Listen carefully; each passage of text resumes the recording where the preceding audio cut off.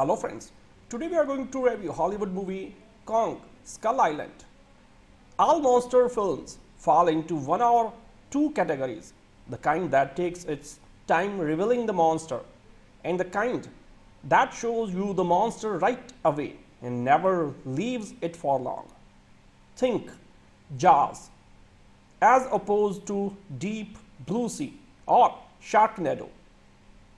Most versions of the King Kong story have fallen into the first category. The 1933 original, the 1976 remake, and Peter Jackson's 3R 2005 version unveiled the big ape gradually. Kong Skull Island, on the other hand, introduces Kong after less than half an hour, then keeps him front and center throughout the film's 118-minute runtime. There is even a moment where another character tells a story about Kong battling creatures and the movie cuts to images of Kong battling the creatures, in case you weren't getting your fill of monster on monster action. I am not mentioning the difference in approach to condemn the new Kong, quite the contrary. There's one about a team of soldiers and scientists that gets stranded on Skull Island during a mission to map the island's geological interior with explosive charges, which you absolutely should not do when visiting a place called Skull Island, is a half magnificent, half misguided example of show me the monster movie. So at its best, it reminded me of The Mysterious Island and The Land That Time Forgot, films that were little more than collections of monster-driven action scenes hitched to a perfunctory story about explorers wandering a jungle, doing stuff they were warned not to do and getting eaten.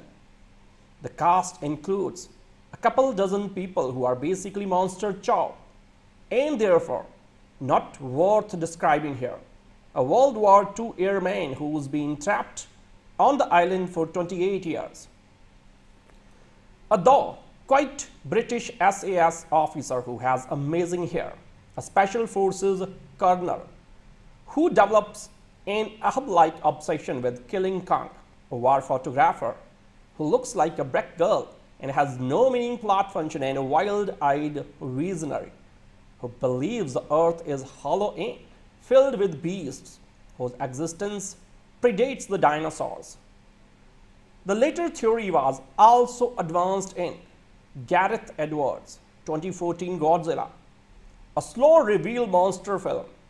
As you may have heard, this new Kong inhabits the same universe as Edwards' Godzilla and represents stage 2 in Warner Bros.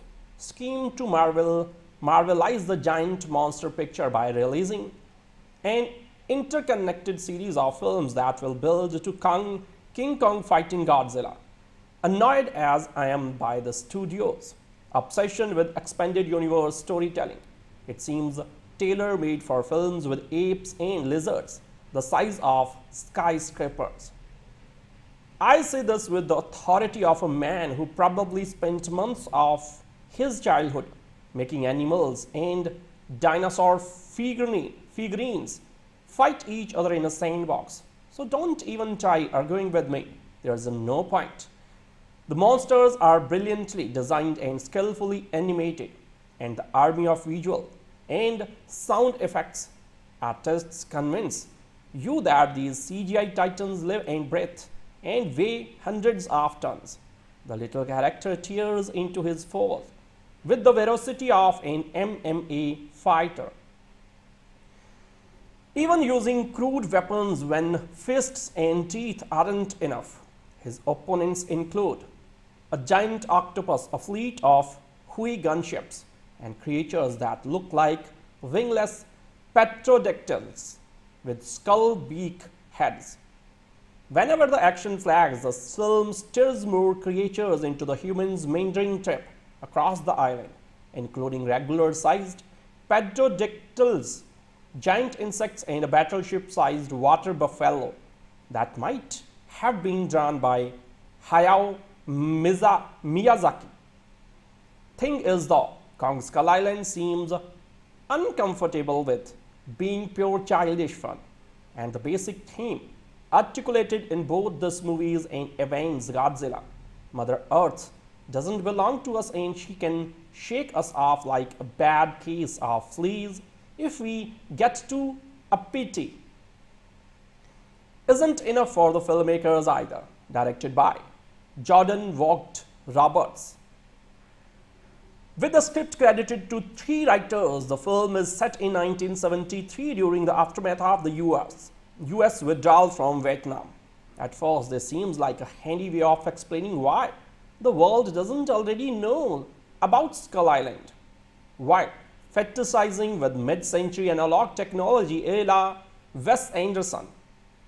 There are loving close-ups of 35mm movie and still cameras, vinyl record players, rotary phones, and mainframe computers with magnetic tape spools.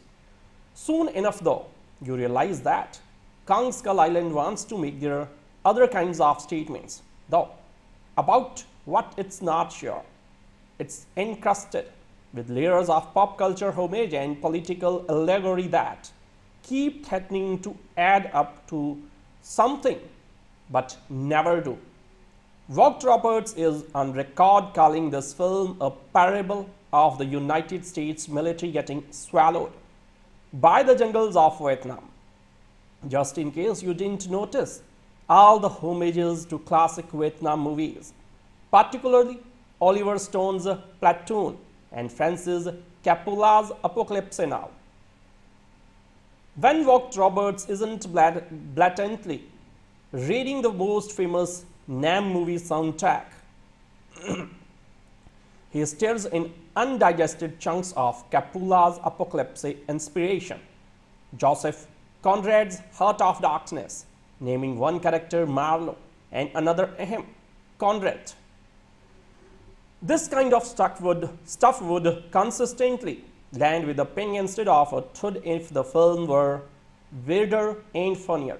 Though, to be fair, it is weird and funny at times, especially when serving up vivid throwaway images such as Richard Nixon bobblehead doll bouncing on a chopper's dashboard, or an M60 machine gunner bracing his tripod against a Triceratops skull. Vogt-Roberts is a rare American director who can tell a joke with a shot. So the more random the joke, the funnier it tends to be.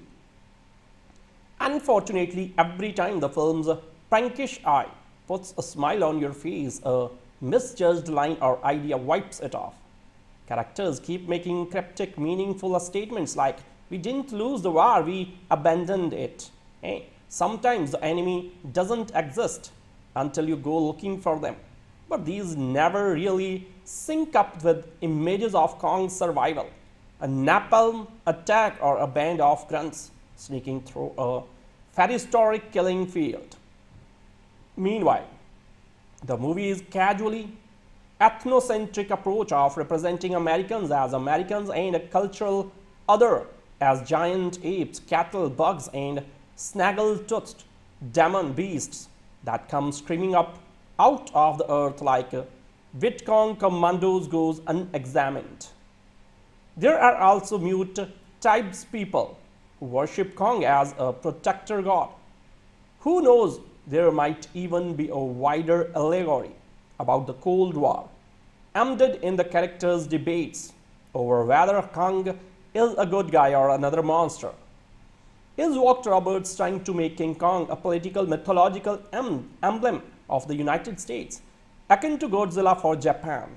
Maybe Kong, the last of his kind, is supposed to be the lone superpower, a kind-hearted tough guy that only wants to be left alone but keeps getting pulled into other people's fights, like John Wayne, the Hiddleston character's childhood hero. Maybe there is a toothed carnivorous beasts are the communist axis of China and the USSR, and the bugs and plants eaters and tribespeople are unaligned countries. Then again, maybe not. Kong Skull Island is best viewed on a huge screen with surround sound through a child's forgiving eyes.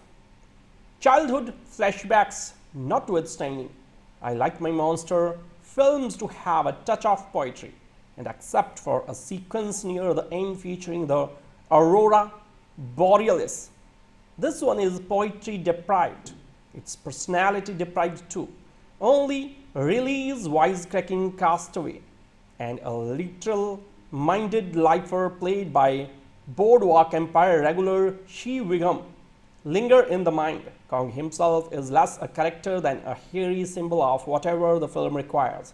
And the requirements change from scene to scene, but you do get to see the big guy slurp octopus, tentacles like soup noodles, and spike a chopper like a volleyball.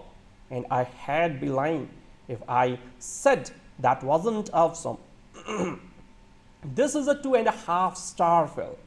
The extra half star is for the creatures, tiny versions of which are surely coming to a sandbox near you.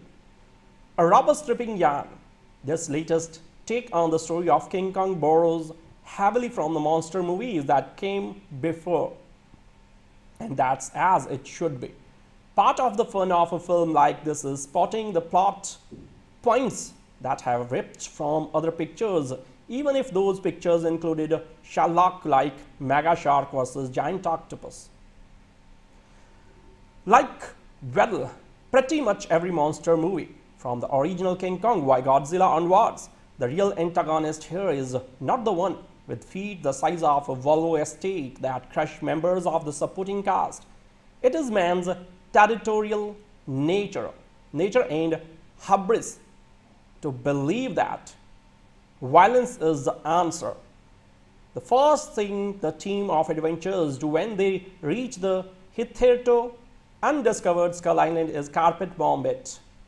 Even if it's necessary as a plot point, this does feel a little far-fetched. Still, the explosive charges trigger a thrilling first encounter between Hong Kong and a fleet of helicopters. But the wrath of Kong is not the only thing awakening. Giant subterranean killer reptiles also join the party. So it's an unexpected follow-up to the gorgeous The Kings of Summer for director Jordan Vogt-Roberts. But it's enjoyable enough. It's a little overblown. However, despite the quality of actors, Tom Hiddleston and Brie Larson star alongside John C. Reilly, the characters are not quite as nuanced as you might hope. The usually excellent Larson in particular doesn't feel entirely at home in this effects-driven romp. 2 years ago, Jurassic World came out and made a staggering $652 million at the domestic box office, even though it was a messy and unimaginative piece of thunder lizard junk, a movie so impersonal it felt genetically engineered. So it was a depressing reminder of what blockbuster movie culture can get away with if the monsters are big enough and the franchisee strikes enough reptile-brained chords of recognition. On that scale, Kong Skull Island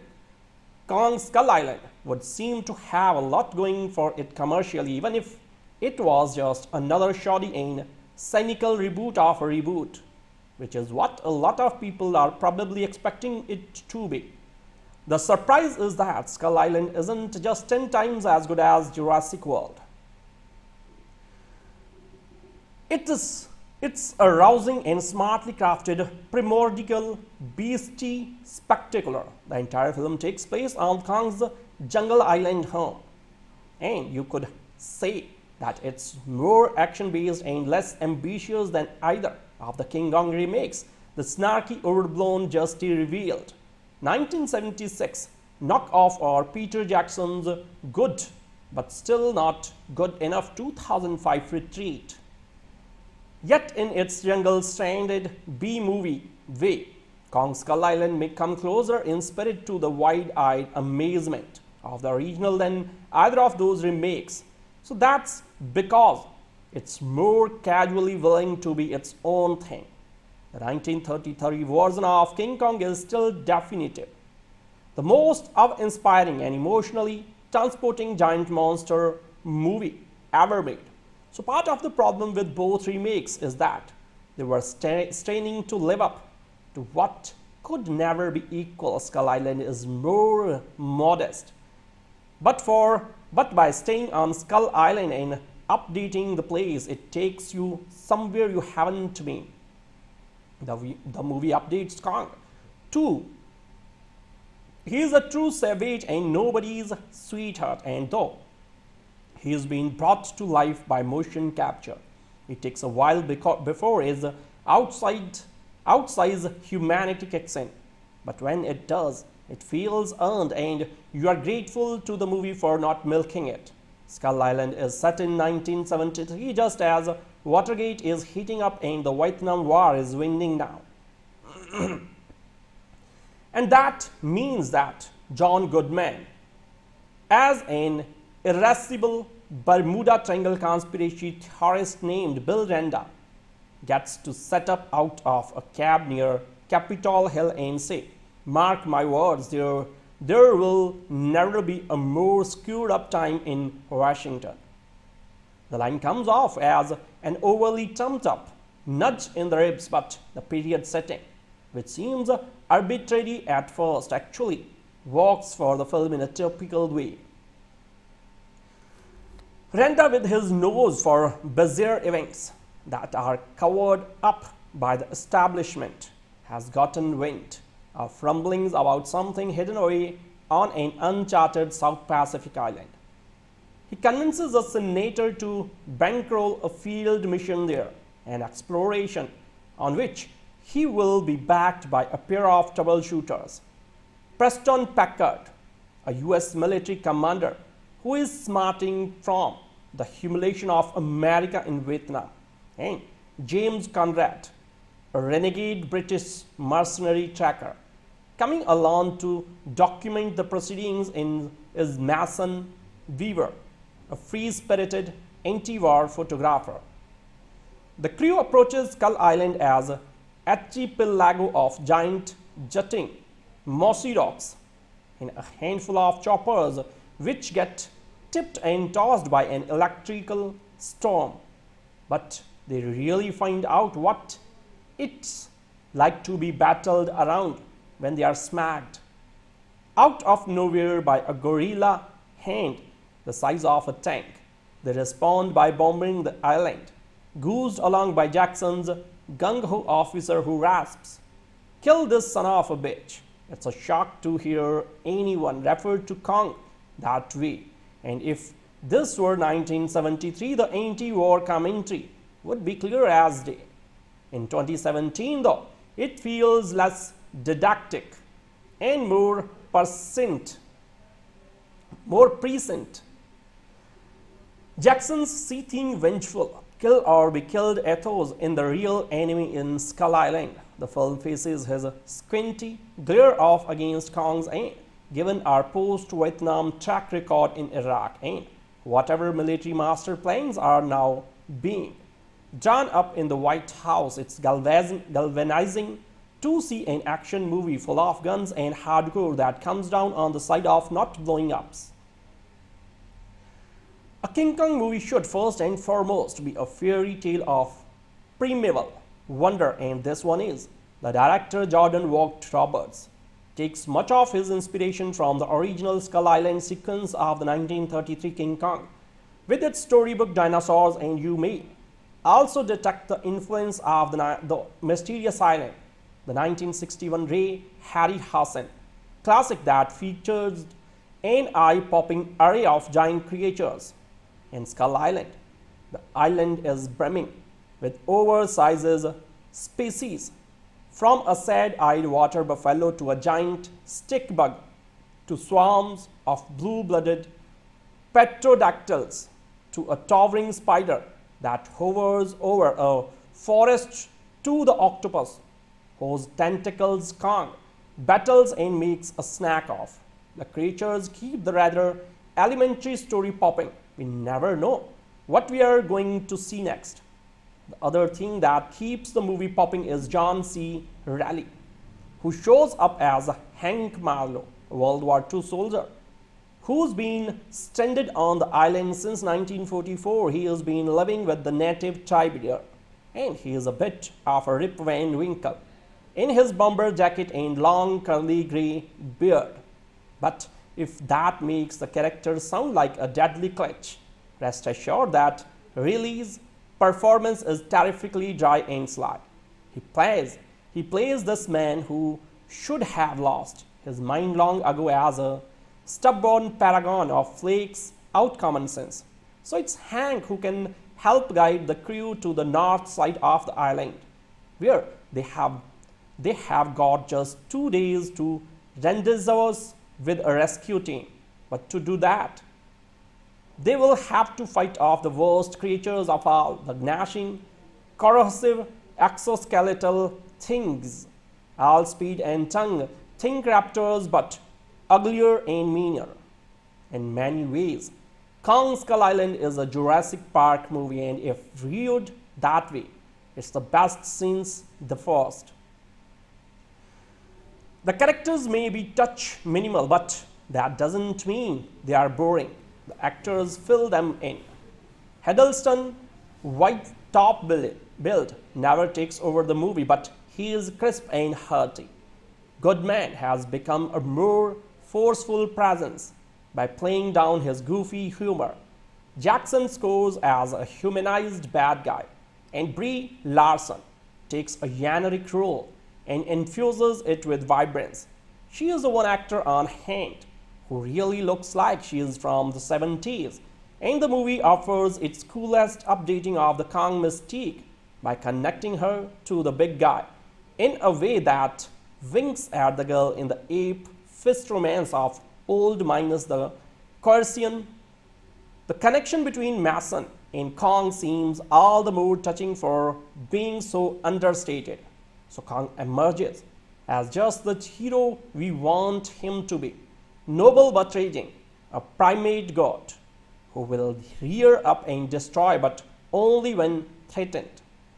As a Marvel-style sequence at the end of the closing credits makes clear, Skull Island has been planned in league with the powerful and evocative 2014 Godzilla as the second film in Legendary's MonsterVerse. The elaborately linked series of creature feature reboots from Warner Bros. So that might be enough to bring out the anti-franchisee cynic in you. But if the upcoming films prove to be as winning as this one, then audiences eager to get their old giant movie monster on should have nothing to fear. So you can't keep a good monster down, especially in Hollywood. After years in storage, the mighty ape with the big teeth and the thing for pale blondes has been dusted off and digitally turbocharged for Kong Skull Island once again. A lot of noise and action involve guns, monsters, and crashing jungle chases. But the most promising moments involve King Kong and the really little lady he unexpectedly meets. So in the past, their brief encounter made for some strange moments. None will weirder than the original 1933 film when Kong pauses while undressing his human doll to smell his fingers. So it was beauty that killed the beast, or so it has been repeatedly claimed. In 1933, it was Fay Wray's scantily clad beauty who took the rap for bringing Kong down off the top of the Empire State Building. By 1976, the Beauty Beast relationship had grown rather more complicated, and Jessica Lange was wildly begging Kong to stay to hold on to her. So in the 2005 redo, Iz was Naomi Watts turns to shed tears for him. So in Kong Skull Island, the big guy has a new look and a new gal pal, Mason Weaver, who's somewhat feistier and certainly more sensible dressed than her predecessors. She points and she shoots, and not just her camera. Skull Island pretty much assumes the same story conceived for the 1933 classic. This time the adventurers include a group of government-backed scientists run by Bill Randa, who has his glinting eyes on a mysterious, seemingly unexplored island.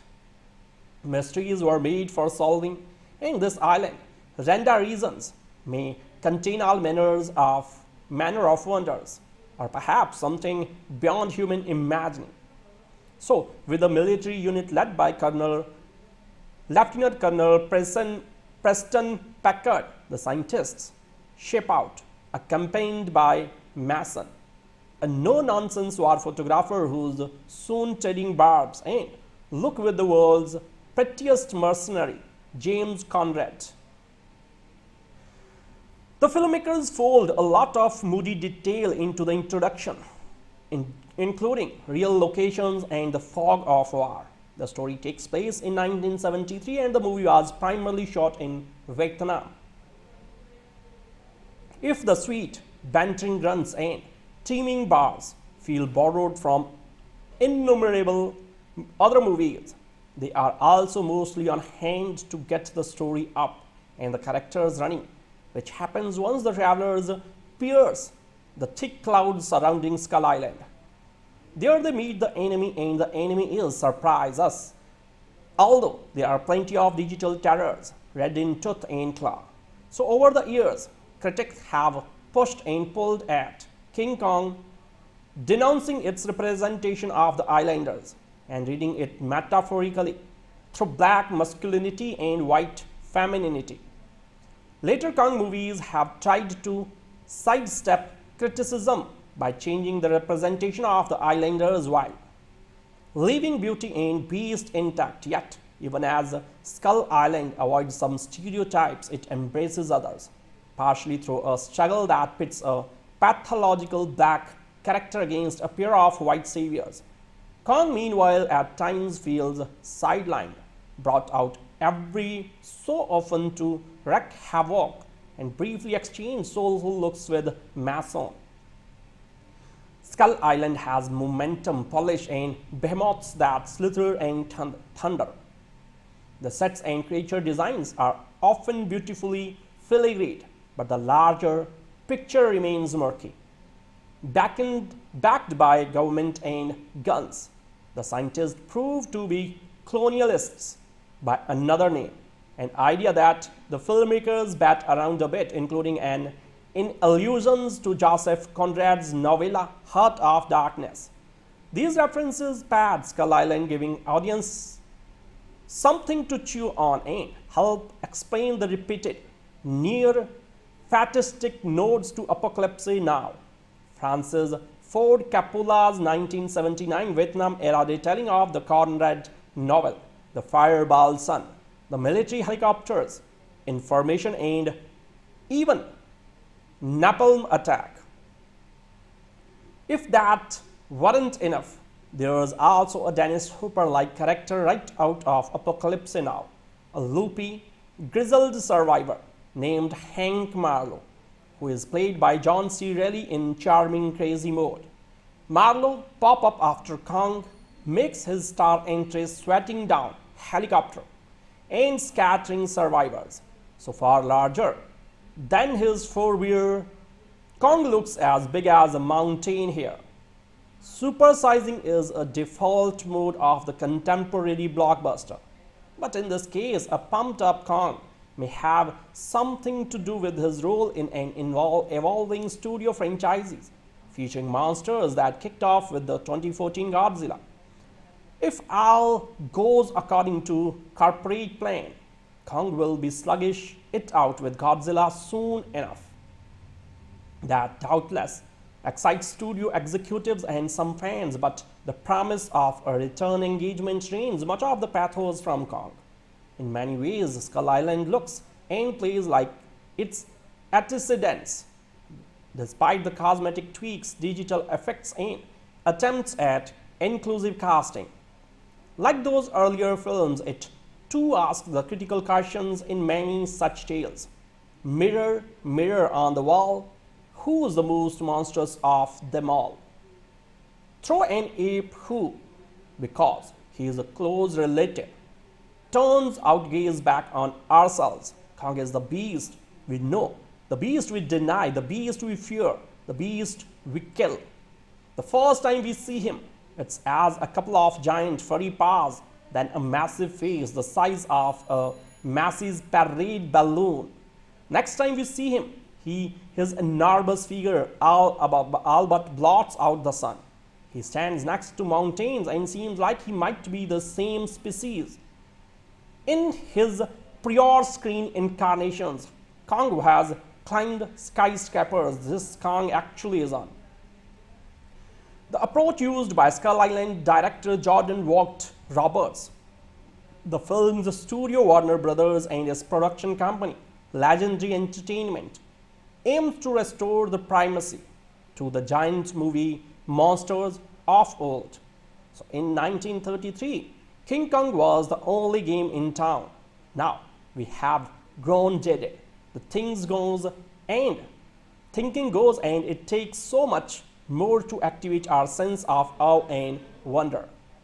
And yet I wish I liked Skull Island as much as I like individual moments in it. The film's most obvious contemporary is 2014's Godzilla, directed by Gareth Edwards, as a movie where massive monsters kept edging humanity out of the frame. Full Skull Island has attempted to ward off the most common criticism of that film. The characters are boring in the most Hollywood fashion possible, which is to say that it has more people in it than Godzilla does, for its running time, but none of them are as interesting as the big ape. Godzilla, for better or worse, was animated by a strong central idea. Skull Island has no such core. The movie fitfully competes with the earlier film for sheer beauty, but lacks a clear objective.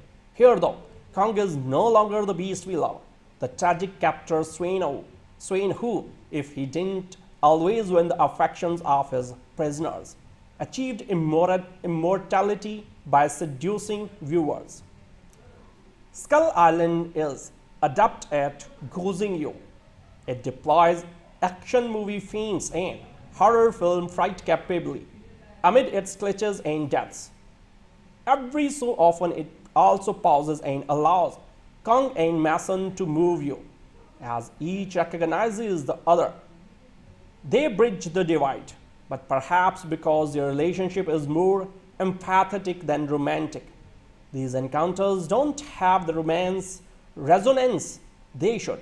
Alas, beauty no longer has her beast. The beast no longer has his beauty, and his darkness has no hurt, even it will have a sequel. All monster films fall into one or two categories: the kind that takes its time revealing the monster, and the kind that shows you the monster right away and never leaves it for long. Think Jaws, as opposed to Deep Blue Sea or Sharknado. Most versions of the King Kong story have fallen into the first category. The 1933 original, the 1976 remake, and Peter Jackson's 3R 2005 version unveiled the big ape gradually. Kong Skull Island, on the other hand, introduces Kong after less than half an hour, then keeps him front and center throughout the film's 118-minute runtime. There is even a moment where another character tells a story about Kong battling creatures, and the movie cuts to images of Kong battling the creatures, in case you weren't getting your fill of monster on monster action. I am not mentioning the difference in approach to condemn the new Kong, quite the contrary. There's one about a team of soldiers and scientists that gets stranded on Skull Island during a mission to map the island's geological interior with explosive charges, which you absolutely should not do when visiting a place called Skull Island, is a half magnificent, half misguided example of show me the monster movie. So at its best, it reminded me of The Mysterious Island and The Land That Time Forgot. Films that were little more than collections of monster-driven action scenes hitched to a perfunctory story about explorers wandering a jungle, doing stuff they were warned not to do and getting eaten. The cast includes a couple dozen people who are basically monster chow, and therefore not worth describing here.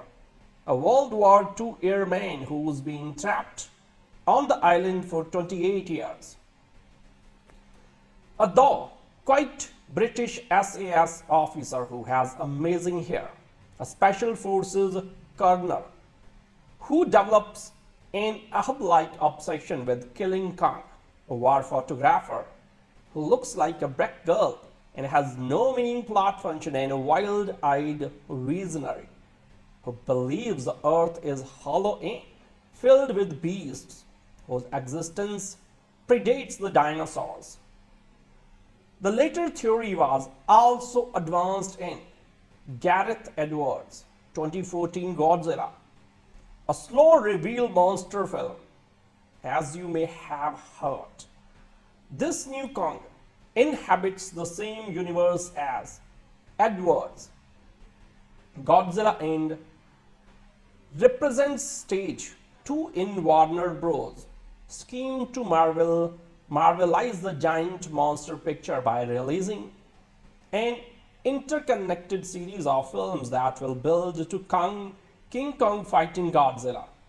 Annoyed as I am by the studio's obsession with expanded universe storytelling, it seems tailor-made for films with apes and lizards the size of skyscrapers. I say this with the authority of a man who probably spent months of his childhood making animals and dinosaur figurines fight each other in a sandbox. So don't even try arguing with me.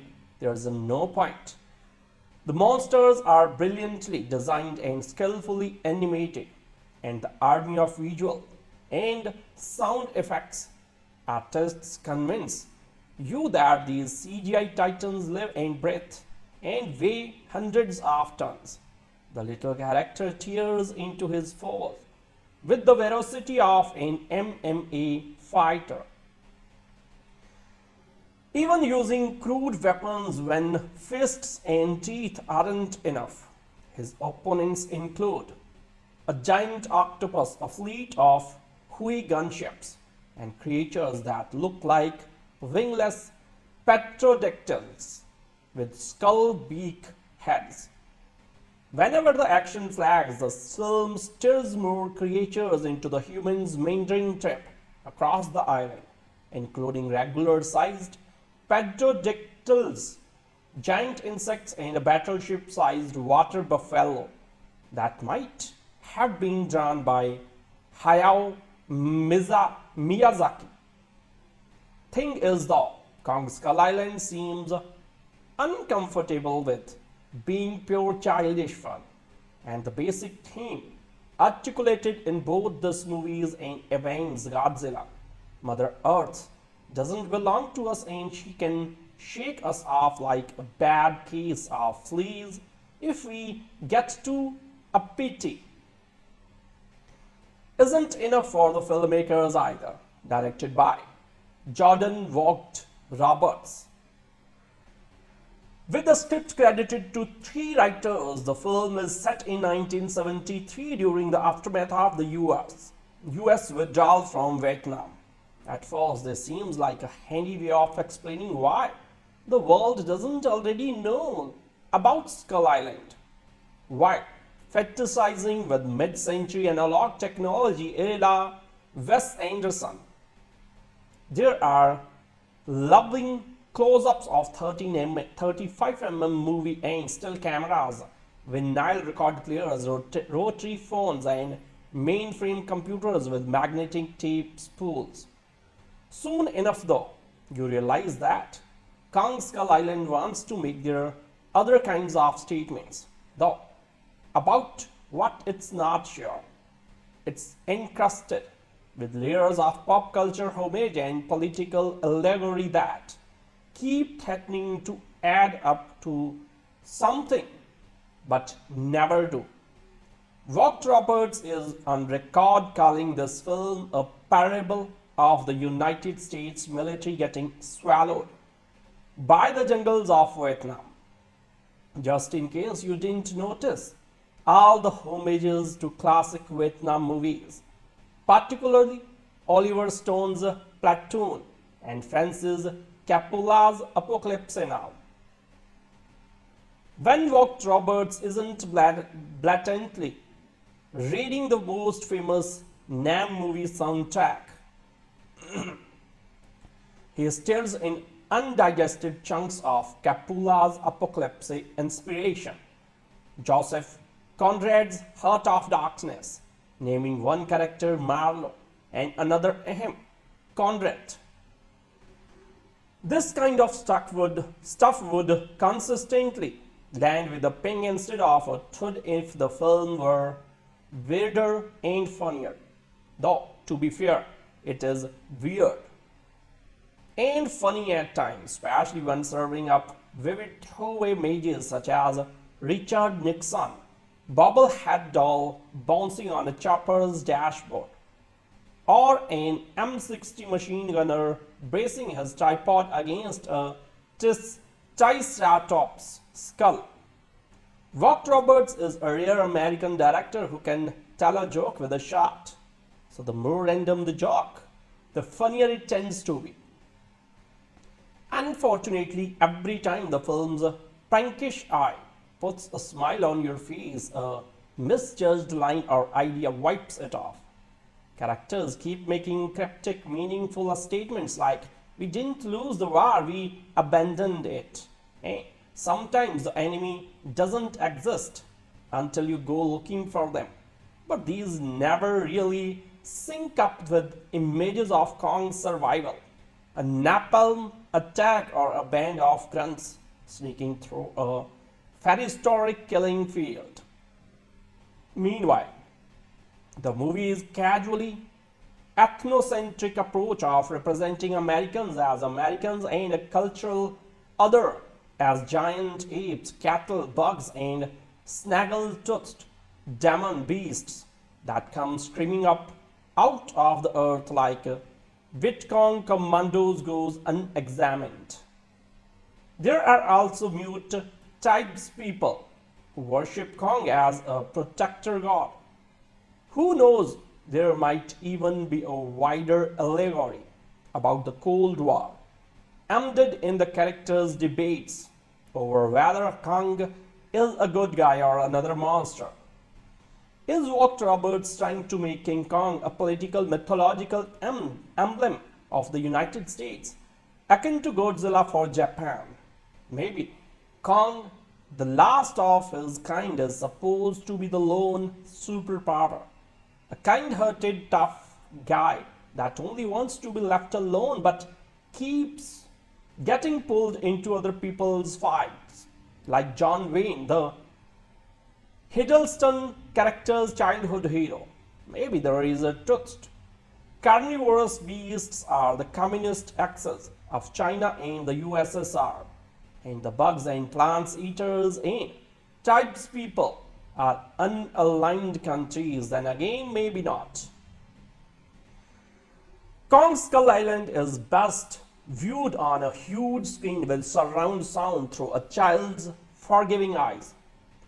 Childhood flashbacks notwithstanding, I like my monster films to have a touch of poetry, and except for a sequence near the end featuring the Aurora Borealis, this one is poetry deprived. It's personality deprived too. Only Riley's wisecracking castaway and a literal-minded lifer played by Boardwalk Empire regular Shi Wiggum linger in the mind. Kong himself is less a character than a hairy symbol of whatever the film requires. And the requirements change from scene to scene, but you do get to see the big guy slurp octopus, tentacles like soup noodles, and spike a chopper like a volleyball. And I had be lying if I said that wasn't awesome. This is a 2.5-star film. The extra half star is for the creatures, tiny versions of which are surely coming to a sandbox near you. A rubber stripping yarn, this latest take on the story of King Kong borrows heavily from the monster movies that came before. And that's as it should be. Part of the fun of a film like this is spotting the plot points that have ripped from other pictures, even if those pictures included Sherlock like Mega Shark versus Giant Octopus. Like, well, pretty much every monster movie, from the original King Kong by Godzilla onwards, the real antagonist here is not the one with feet the size of a Volvo estate that crush members of the supporting cast. It is man's territorial nature and hubris to believe that violence is the answer. The first thing the team of adventurers do when they reach the hitherto undiscovered Skull Island is carpet bomb it.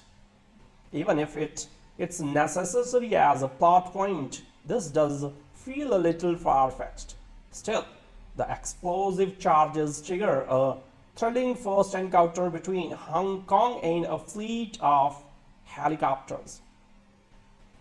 But the wrath of Kong is not the only thing awakening. Giant subterranean killer reptiles also join the party.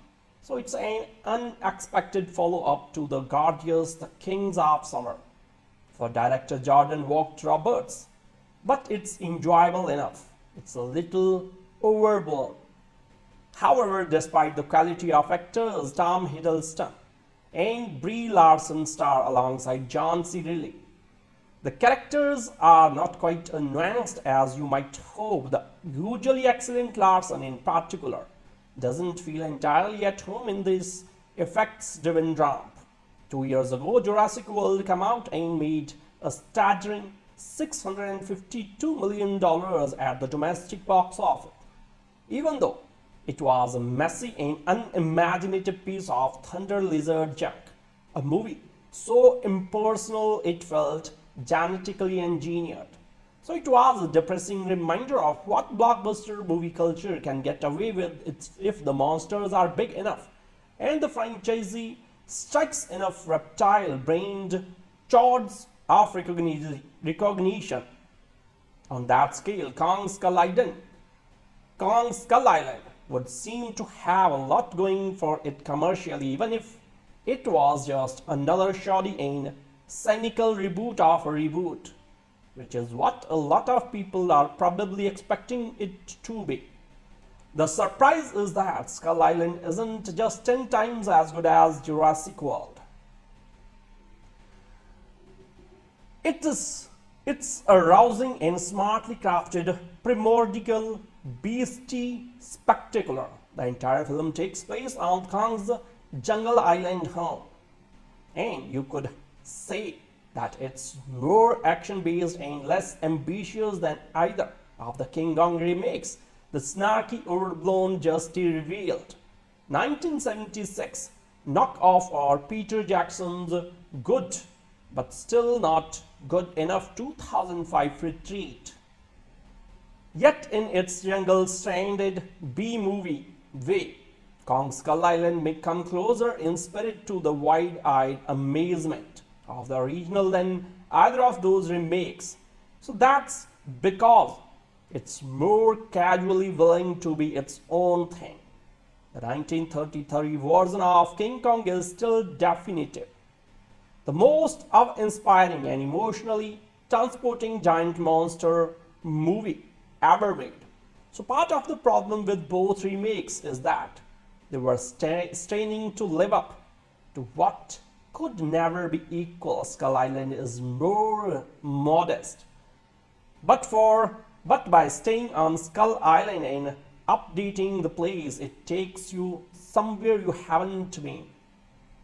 The movie updates Kong to he is a true savage and nobody's sweetheart, and though he is being brought to life by motion capture, it takes a while before his outsized humanity kicks in. But when it does, it feels earned and you are grateful to the movie for not milking it. Skull Island is set in 1973 just as Watergate is heating up and the Vietnam War is winding down.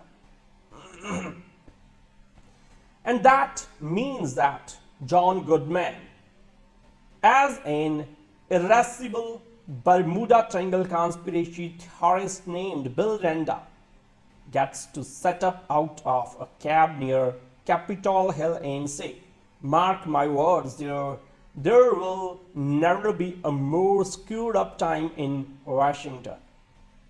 The line comes off as an overly trumped up nudge in the ribs, but the period setting, which seems arbitrary at first, actually works for the film in a typical way. Renda, with his nose for bizarre events that are covered up by the establishment, has gotten wind of rumblings about something hidden away on an uncharted South Pacific island. He convinces a senator to bankroll a field mission there, an exploration on which he will be backed by a pair of troubleshooters. Preston Packard, a US military commander who is smarting from the humiliation of America in Vietnam, and James Conrad, a renegade British mercenary tracker, coming along to document the proceedings is Mason Weaver, a free-spirited anti-war photographer. The crew approaches Skull Island as an archipelago of giant jutting mossy rocks and a handful of choppers which get tipped and tossed by an electrical storm.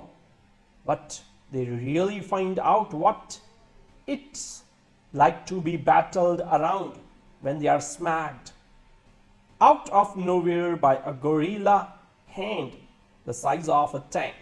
They respond by bombing the island, goosed along by Jackson's gung-ho officer who rasps, "Kill this son of a bitch." It's a shock to hear anyone refer to Kong that way, and if this were 1973, the anti-war commentary would be clear as day. In 2017, though, it feels less didactic and more prescient. Jackson's seething, vengeful, kill or be killed ethos in the real enemy in Skull Island. The film faces his squinty glare off against Kong's aim, given our post-Vietnam track record in Iraq and whatever military master plans are now being drawn up in the White House. It's galvanizing to see an action movie full of guns and hardcore that comes down on the side of not blowing ups. A King Kong movie should first and foremost be a fairy tale of primeval wonder, and this one is. The director Jordan Vogt-Roberts takes much of his inspiration from the original Skull Island sequence of the 1933 King Kong, with its storybook dinosaurs, and you may also detect the influence of the mysterious island, the 1961 Ray Harryhausen classic that features an eye-popping array of giant creatures.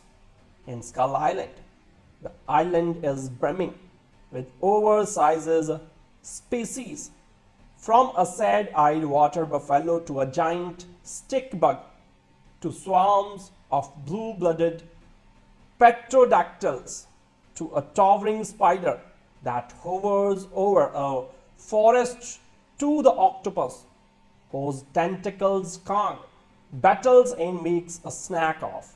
The creatures keep the rather elementary story popping. We never know what we are going to see next. The other thing that keeps the movie popping is John C. Reilly, who shows up as Hank Marlowe, a World War II soldier who's been stranded on the island since 1944. He has been living with the native tribe here, and he is a bit of a Rip Van Winkle in his bomber jacket and long curly grey beard. But if that makes the character sound like a deadly clutch, rest assured that Reilly's performance is terrifically dry and sly. He plays this man who should have lost his mind long ago as a stubborn paragon of flakes out common sense. So it's Hank who can help guide the crew to the north side of the island, where they have got just 2 days to rendezvous with a rescue team.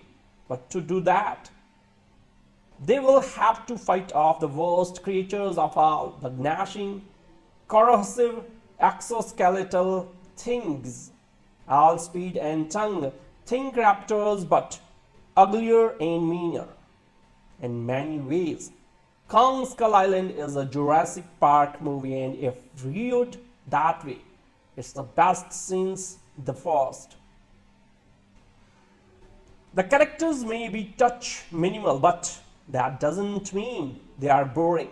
The actors fill them in. Hiddleston, white top build, never takes over the movie, but he is crisp and hearty. Goodman has become a more forceful presence by playing down his goofy humor. Jackson scores as a humanized bad guy, and Brie Larson takes a generic role and infuses it with vibrance. She is the one actor on hand who really looks like she is from the 70s, and the movie offers its coolest updating of the Kong mystique by connecting her to the big guy in a way that winks at the girl in the ape fist romance of old minus the Corsian. The connection between Mason and Kong seems all the more touching for being so understated. So Kong emerges as just the hero we want him to be, noble but raging, a primate god who will rear up and destroy, but only when threatened. As a Marvel-style sequence at the end of the closing credits makes clear, Skull Island has been planned in league with the powerful and evocative 2014 Godzilla as the second film in Legendary's MonsterVerse. The elaborately linked series of creature feature reboots from Warner Bros. So that might be enough to bring out the anti-franchise cynic in you. But if the upcoming films prove to be as winning as this one, then audiences eager to get their old giant movie monster on should have nothing to fear. So you can't keep a good monster down, especially in Hollywood. After years in storage, the mighty ape with the big teeth and the thing for pale blondes has been dusted off and digitally turbocharged for Kong Skull Island once again. A lot of noise and action involve guns, monsters, and crashing jungle chases. But the most promising moments involve King Kong and the really little lady he unexpectedly meets.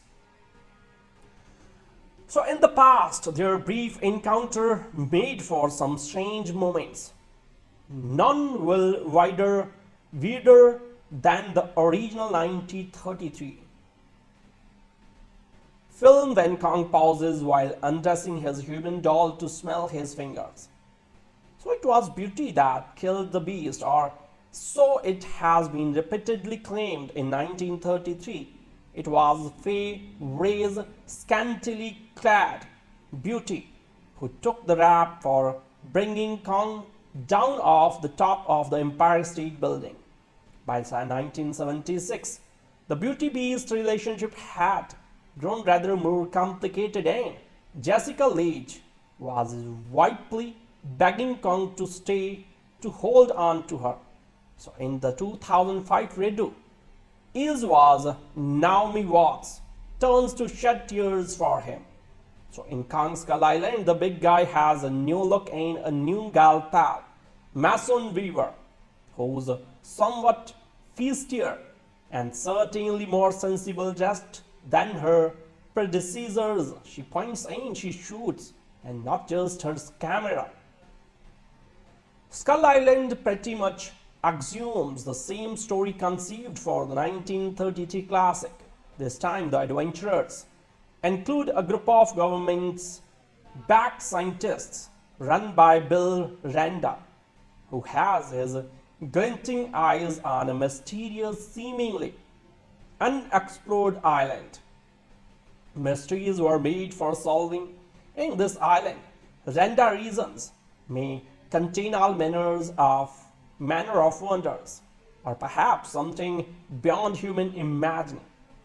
So, with a military unit led by Lieutenant Colonel Preston Packard, the scientists ship out, accompanied by Mason, a no-nonsense war photographer who's soon telling Barbs and look with the world's prettiest mercenary, James Conrad. The filmmakers fold a lot of moody detail into the introduction, including real locations and the fog of war. The story takes place in 1973 and the movie was primarily shot in Vietnam. If the sweet, bantering grunts and teeming bars feel borrowed from innumerable other movies, they are also mostly on hand to get the story up and the characters running, which happens once the travelers pierce the thick clouds surrounding Skull Island. There they meet the enemy and the enemy is surprise us. Although there are plenty of digital terrors, red in tooth and claw. So over the years, critics have pushed and pulled at King Kong, denouncing its representation of the islanders and reading it metaphorically through black masculinity and white femininity. Later Kong movies have tried to sidestep criticism by changing the representation of the islanders while leaving beauty and beast intact. Yet, even as Skull Island avoids some stereotypes, it embraces others, partially through a struggle that pits a pathological black character against a pair of white saviors. Kong, meanwhile, at times feels sidelined, brought out every so often to wreak havoc and briefly exchange soulful looks with Mason. Skull Island has momentum, polish, and behemoths that slither and thunder. The sets and creature designs are often beautifully filigreed, but the larger picture remains murky. Backed by government and guns, the scientists prove to be colonialists by another name, an idea that the filmmakers bat around a bit, including in allusions to Joseph Conrad's novella Heart of Darkness. These references pad Skull Island, giving audience something to chew on and help explain the repeated, near fatastic nods to Apocalypse Now, Francis Ford Coppola's 1979 Vietnam-era retelling of the Conrad novel, The Fireball Sun, the military helicopters, information, and even napalm attack.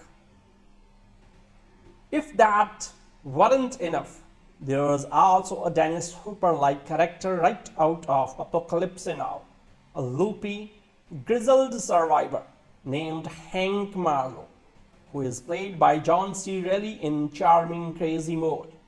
Marlowe pop up after Kong makes his star entry, sweating down helicopter and scattering survivors so far larger than his forebear. Kong looks as big as a mountain here. Supersizing is a default mode of the contemporary blockbuster, But in this case, a pumped up Kong may have something to do with his role in an evolving studio franchises, featuring monsters that kicked off with the 2014 Godzilla. If all goes according to corporate plan, Kong will be sluggish it out with Godzilla soon enough. That doubtless excites studio executives and some fans, but the promise of a return engagement drains much of the pathos from Kong. In many ways, Skull Island looks and plays like its antecedents. Despite the cosmetic tweaks, digital effects, and attempts at inclusive casting. Like those earlier films, it too asks the critical questions in many such tales. Mirror, mirror on the wall, who is the most monstrous of them all? Throw an ape who, because he is a close relative, turns out gaze back on ourselves. Kong is the beast we know, the beast we deny, the beast we fear, the beast we kill. The first time we see him, it's as a couple of giant furry paws, then a massive face the size of a Macy's parade balloon. Next time we see him, his enormous figure all but blots out the sun. He stands next to mountains and seems like he might be the same species. In his prior screen incarnations, Kong has climbed skyscrapers. This Kong actually is on.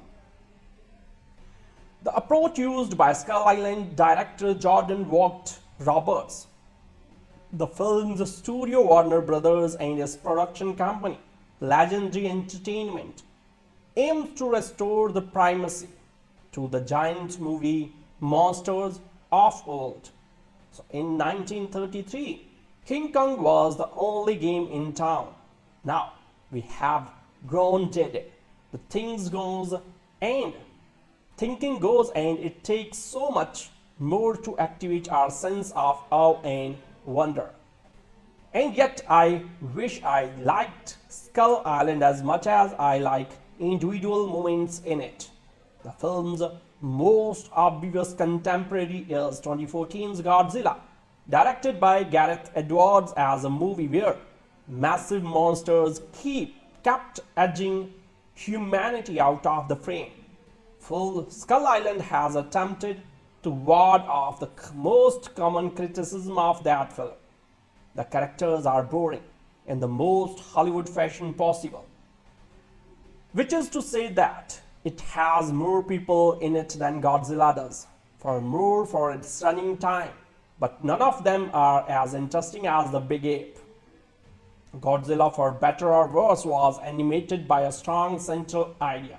Skull Island has no such core. The movie fitfully competes with the earlier film for sheer beauty, but lacks a clear objective. Here though, Kong is no longer the beast we love, the tragic captor Swain who, if he didn't always win the affections of his prisoners, achieved immortality by seducing viewers. Skull Island is adept at goozing you. It deploys action movie fiends and horror film fright capably amid its glitches and deaths. Every so often it also pauses and allows Kong and Mason to move you, as each recognizes the other. They bridge the divide, but perhaps because their relationship is more empathetic than romantic, these encounters don't have the romance resonance they should. Alas, beauty no longer has her beast. The beast no longer has his beauty, and his darkness has no hurt, even it will have a sequel. All monster films fall into one or two categories: the kind that takes its time revealing the monster, and the kind that shows you the monster right away and never leaves it for long. Think Jaws, as opposed to Deep Blue Sea or Sharknado. Most versions of the King Kong story have fallen into the first category.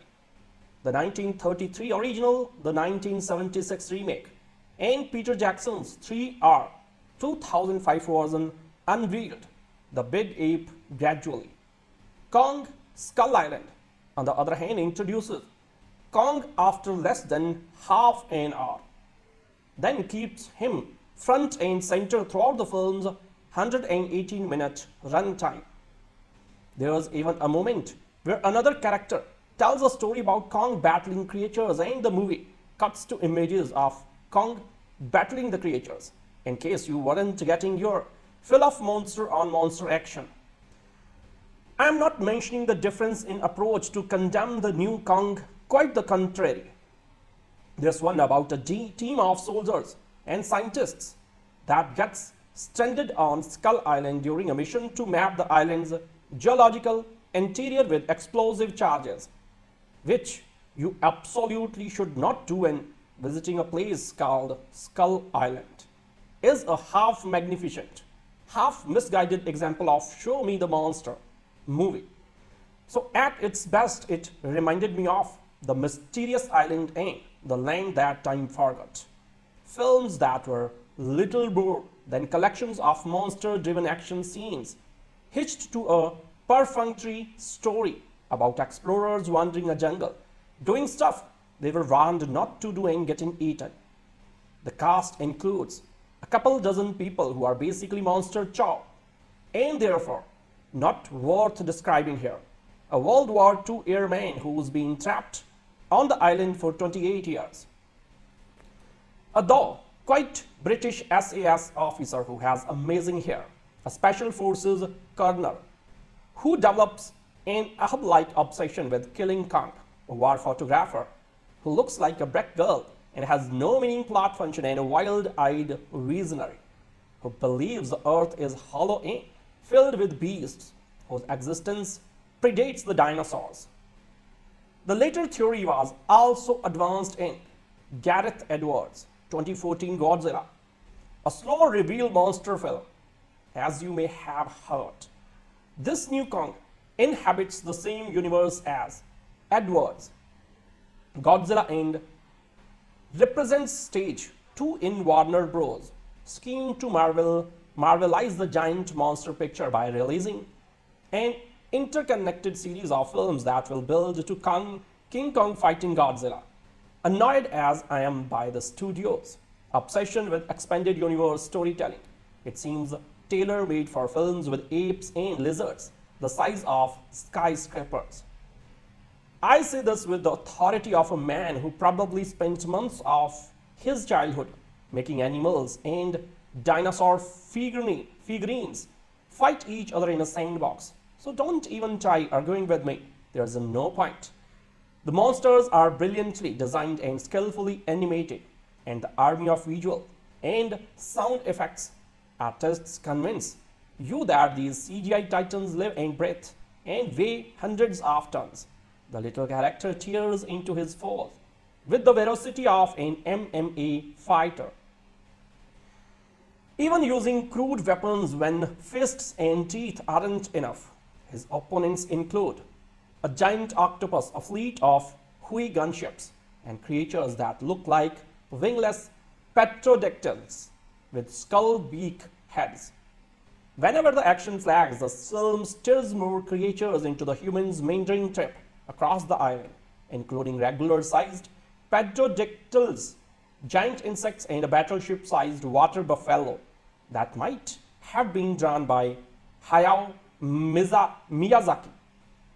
Thing is though, Kong Skull Island seems uncomfortable with being pure childish fun, and the basic theme articulated in both this movies and Avengers Godzilla, Mother Earth doesn't belong to us and she can shake us off like a bad case of fleas if we get too uppity, isn't enough for the filmmakers either. Directed by Jordan Vogt-Roberts.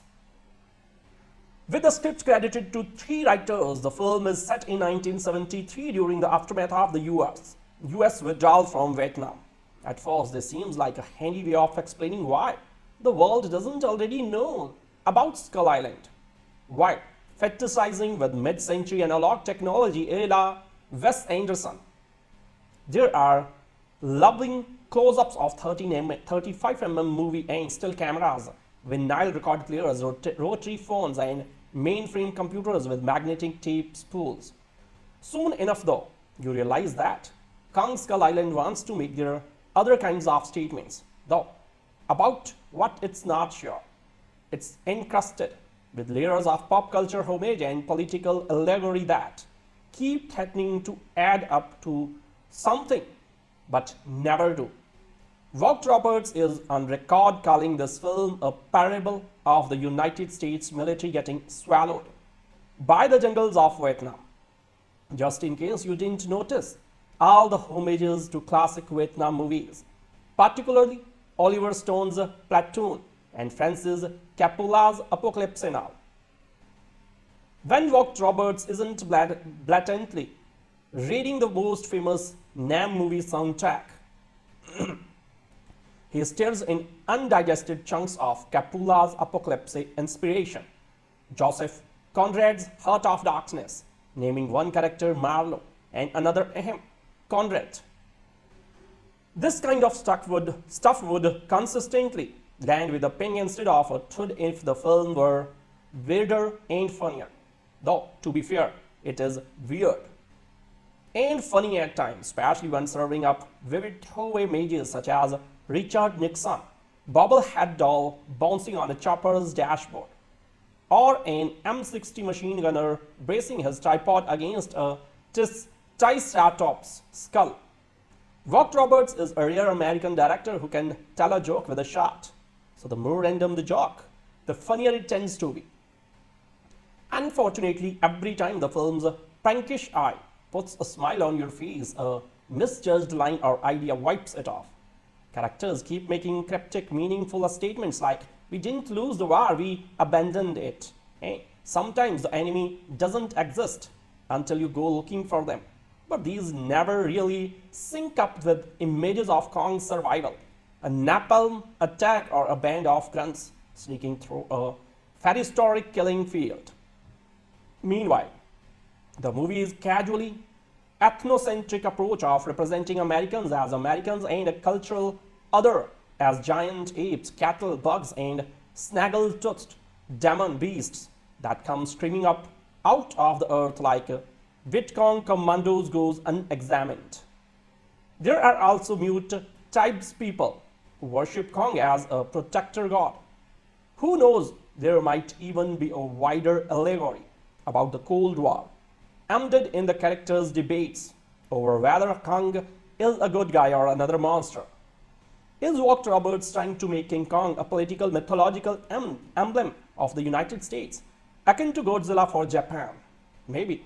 Kong, the last of his kind, is supposed to be the lone superpower, a kind-hearted, tough guy that only wants to be left alone but keeps getting pulled into other people's fights, like John Wayne, the Hiddleston character's childhood hero. Maybe there is a truth. Carnivorous beasts are the communist axis of China and the USSR, and the bugs and plants eaters and tribespeople are unaligned countries, and again maybe not. Kong Skull Island is best viewed on a huge screen with surround sound through a child's forgiving eyes. Childhood flashbacks notwithstanding, I like my monster films to have a touch of poetry, and except for a sequence near the end featuring the Aurora Borealis, this one is poetry deprived. It's personality deprived too. Only Riley's wisecracking castaway and a literal-minded lifer played by Boardwalk Empire regular Shea Wiggum linger in the mind. Kong himself is less a character than a hairy symbol of whatever the film requires. And the requirements change from scene to scene, but you do get to see the big guy slurp octopus, tentacles like soup noodles, and spike a chopper like a volleyball. And I had be lying if I said that wasn't awesome. This is a 2.5-star film. The extra half star is for the creatures, tiny versions of which are surely coming to a sandbox near you.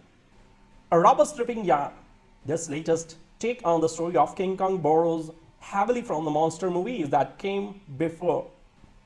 And that's as it should be. Part of the fun of a film like this is spotting the plot points that have ripped from other pictures, even if those pictures included Sherlock like Mega Shark versus Giant Octopus. Like, well, pretty much every monster movie, from the original King Kong by Godzilla onwards, the real antagonist here is not the one with feet the size of a Volvo estate that crush members of the supporting cast. It is man's territorial nature and hubris to believe that violence is the answer. The first thing the team of adventurers do when they reach the hitherto undiscovered Skull Island is carpet bomb it. Even if it's necessary as a plot point, this does feel a little far-fetched. Still, the explosive charges trigger a thrilling first encounter between Hong Kong and a fleet of helicopters. But the wrath of Kong is not the only thing awakening. Giant subterranean killer reptiles also join the party. So it's an unexpected follow-up to the gorgeous The Kings of Summer for director Jordan Vogt-Roberts. But it's enjoyable enough. It's a little overblown. However, despite the quality of actors Tom Hiddleston and Brie Larson star alongside John C. Reilly, the characters are not quite nuanced as you might hope. The usually excellent Larson in particular doesn't feel entirely at home in this effects-driven romp. 2 years ago, Jurassic World came out and made a staggering $652 million at the domestic box office, even though it was a messy and unimaginative piece of thunder lizard junk, a movie so impersonal it felt genetically engineered. So it was a depressing reminder of what blockbuster movie culture can get away with if the monsters are big enough and the franchisee strikes enough reptile-brained chords of recognition. On that scale, Kong Skull Island would seem to have a lot going for it commercially, even if it was just another shoddy and cynical reboot of a reboot, which is what a lot of people are probably expecting it to be. The surprise is that Skull Island isn't just 10 times as good as Jurassic World. It's a rousing and smartly crafted primordial beastie spectacular. The entire film takes place on Kong's jungle island home, and you could say that it's more action-based and less ambitious than either of the King Kong remakes. The snarky, overblown Justy revealed 1976 knockoff or Peter Jackson's good but still not good enough 2005 retreat. Yet in its jungle-stranded B-movie way, Kong Skull Island may come closer in spirit to the wide-eyed amazement of the original than either of those remakes. So that's because it's more casually willing to be its own thing. The 1933 version of King Kong is still definitive, the most awe-inspiring and emotionally transporting giant monster movie ever made. So part of the problem with both remakes is that they were straining to live up to what could never be equal. Skull Island is more modest, but by staying on Skull Island and updating the place, it takes you somewhere you haven't been. The movie updates Kong too. He is a true savage and nobody's sweetheart, and though he is being brought to life by motion capture, it takes a while before his outsized humanity kicks in. But when it does, it feels earned, and you are grateful to the movie for not milking it. Skull Island is set in 1973 just as Watergate is heating up and the Vietnam War is winding down. And that means that John Goodman, as an irascible Bermuda Triangle conspiracy theorist named Bill Randa, gets to set up out of a cab near Capitol Hill and say, "Mark my words, there will never be a more screwed up time in Washington." The line comes off as an overly trumped up nudge in the ribs, but the period setting, which seems arbitrary at first, actually works for the film in a typical way. Randa, with his nose for bizarre events that are covered up by the establishment, has gotten wind of rumblings about something hidden away on an uncharted South Pacific island. He convinces a senator to bankroll a field mission there, an exploration on which he will be backed by a pair of troubleshooters. Preston Packard, a US military commander who is smarting from the humiliation of America in Vietnam, and James Conrad, a renegade British mercenary tracker, coming along to document the proceedings is Mason Weaver, a free-spirited anti-war photographer. The crew approaches Skull Island as an archipelago of giant jutting mossy rocks and a handful of choppers which get tipped and tossed by an electrical storm. But they really find out what it's like to be battled around when they are smacked out of nowhere by a gorilla hand the size of a tank. They respond by bombing the island, goosed along by Jackson's gung-ho officer who rasps, "Kill this son of a bitch." It's a shock to hear anyone refer to Kong that way, and if this were 1973, the anti-war commentary would be clear as day. In 2017, though, it feels less didactic and more prescient. Jackson's seething, vengeful, kill or be killed ethos in the real enemy in Skull Island. The film faces his squinty glare off against Kong's aim, given our post-Vietnam track record in Iraq, and whatever military master plans are now being drawn up in the White House. It's galvanizing to see an action movie full of guns and hardcore that comes down on the side of not blowing ups. A King Kong movie should first and foremost be a fairy tale of primeval wonder, and this one is. The director Jordan Vogt-Roberts takes much of his inspiration from the original Skull Island sequence of the 1933 King Kong, with its storybook dinosaurs, and you may also detect the influence of the mysterious island, the 1961 Ray Harryhausen classic that features an eye-popping array of giant creatures. In Skull Island, the island is brimming with oversized species, from a sad-eyed water buffalo to a giant stick bug, to swarms of blue-blooded pterodactyls, to a towering spider that hovers over a forest, to the octopus whose tentacles Kong battles and makes a snack of. The creatures keep the rather elementary story popping. We never know what we are going to see next. The other thing that keeps the movie popping is John C. Reilly, who shows up as Hank Marlowe, a World War II soldier who's been stranded on the island since 1944. He has been living with the native tribe here, and he is a bit of a Rip Van Winkle in his bomber jacket and long curly grey beard. But if that makes the character sound like a deadly clutch, rest assured that Reilly's performance is terrifically dry and sly. He plays this man who should have lost his mind long ago as a stubborn paragon of flakes out common sense. So it's Hank who can help guide the crew to the north side of the island, where they have got just 2 days to rendezvous with a rescue team.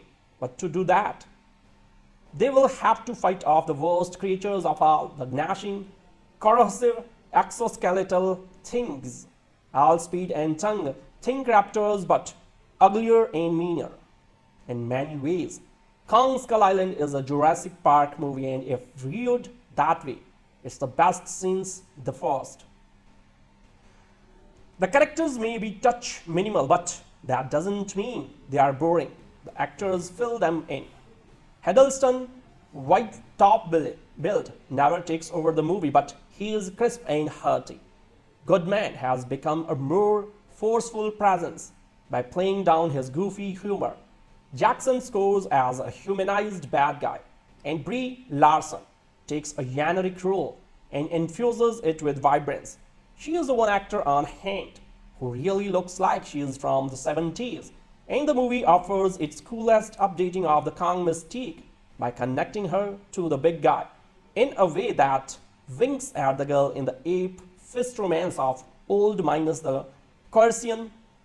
The connection between Mason and Kong seems all the more touching for being so understated. So Kong emerges as just the hero we want him to be, noble but raging, a primate god who will rear up and destroy but only when threatened. As a Marvel-style sequence at the end of the closing credits makes clear, Skull Island has been planned in league with the powerful and evocative 2014 Godzilla as the second film in Legendary's MonsterVerse. The elaborately linked series of creature feature reboots from Warner Bros. So that might be enough to bring out the anti-franchisee cynic in you. But if the upcoming films prove to be as winning as this one, then audiences eager to get their old giant movie monster on should have nothing to fear. So you can't keep a good monster down, especially in Hollywood. After years in storage, the mighty ape with the big teeth and the thing for pale blondes has been dusted off and digitally turbocharged for Kong Skull Island once again. A lot of noise and action involve guns, monsters, and crashing jungle chases. But the most promising moments involve King Kong and the really little lady he unexpectedly meets. So in the past, their brief encounter made for some strange moments. None will weirder than the original 1933 film when Kong pauses while undressing his human doll to smell his fingers. So it was beauty that killed the beast, or so it has been repeatedly claimed in 1933. It was Fay Ray's scantily clad beauty who took the rap for bringing Kong down off the top of the Empire State Building. By 1976, the Beauty Beast relationship had grown rather more complicated, and Jessica Lange was wildly begging Kong to stay to hold on to her. So in the 2005 redo, Iz was Naomi Watts turns to shed tears for him. So in Kong Skull Island, the big guy has a new look and a new gal pal, Mason Weaver, who's somewhat feistier and certainly more sensible dressed than her predecessors. She points and she shoots, and not just her camera. Skull Island pretty much assumes the same story conceived for the 1933 classic. This time the adventurers include a group of government-backed scientists run by Bill Randa, who has his glinting eyes on a mysterious, seemingly unexplored island.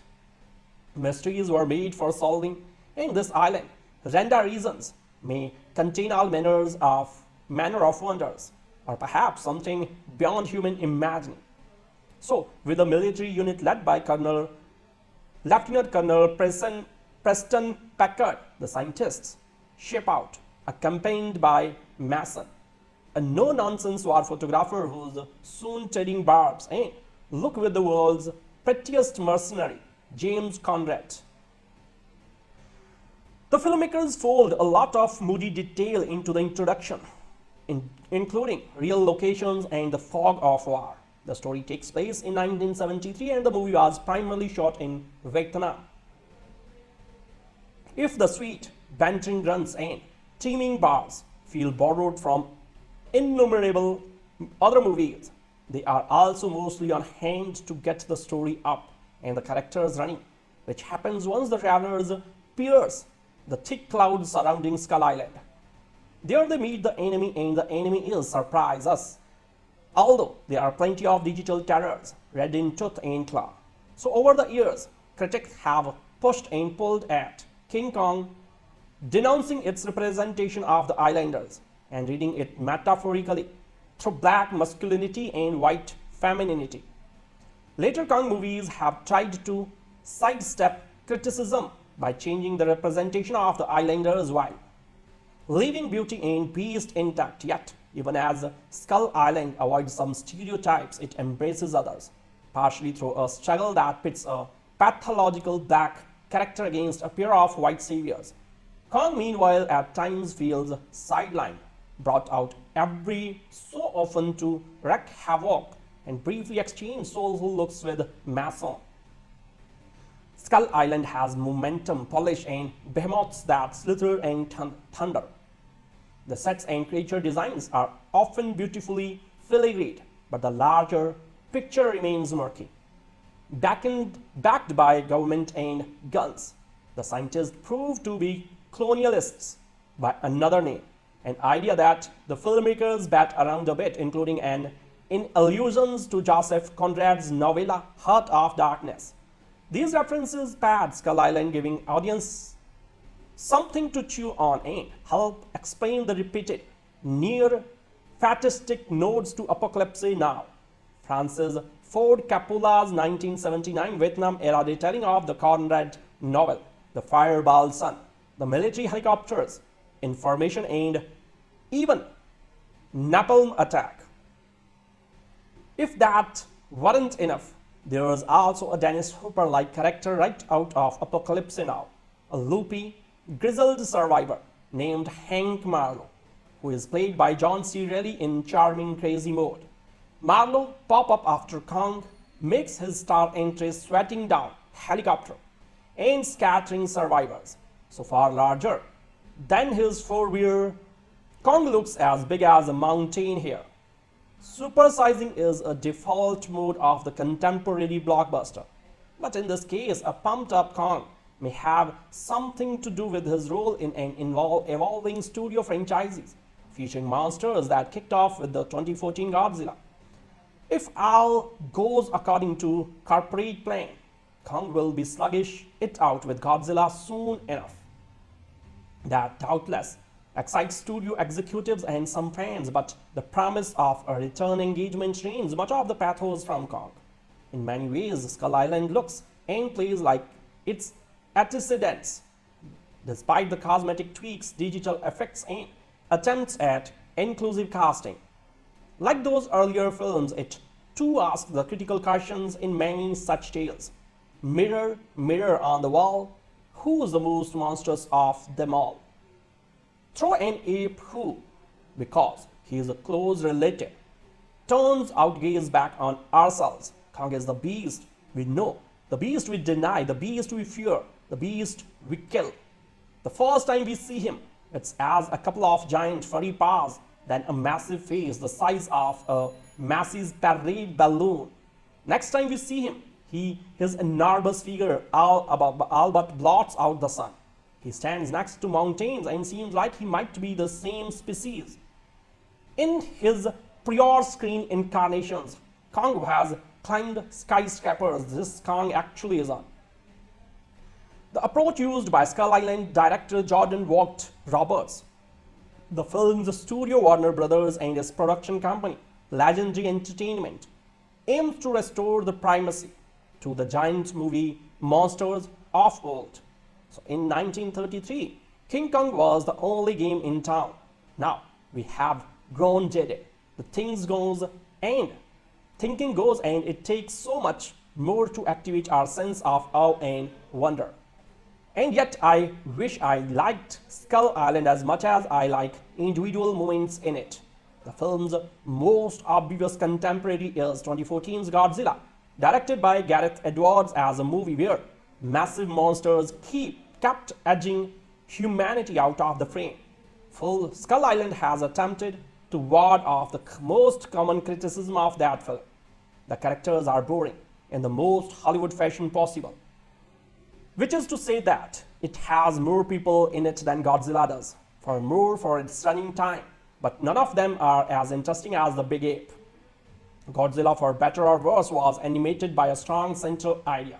Skull Island has no such core. The movie fitfully competes with the earlier film for sheer beauty, but lacks a clear objective. Here though, Kong is no longer the beast we love, the tragic captor Swain who, if he didn't always win the affections of his prisoners, achieved immortality by seducing viewers.